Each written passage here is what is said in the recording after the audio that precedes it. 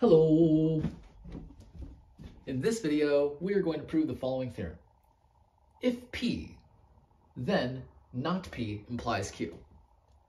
So really, what this is saying is if we're given that P is true, then in any situation where P is false, we will also have that Q is true. That's really what this is saying.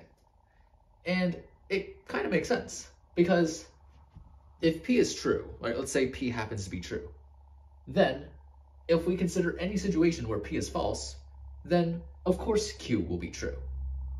Because we're never going to have a situation where P is false.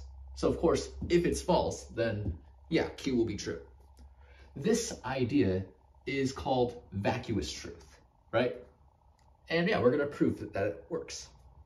So we're trying to prove if this is true, then this is true. So let's start out by assuming that P is true. Our whole goal now is to deduce that not P implies Q. Now, since P is true, clearly, if not Q is true, then P will be true. Right? And we actually proved this in a previous video, right? Given a statement J is true, then any statement implies J. Okay, but remember, every conditional statement is equivalent to its contrapositive. That is, to say that if this is true, then this is true, is equivalent to saying if this is false, then this is false.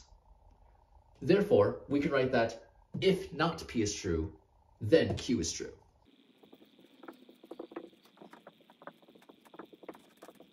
And so this completes the proof, because this is exactly what we wanted to prove. And so yeah, this is one way in which you could prove that this actually works. And so yeah, that's pretty much it for this video.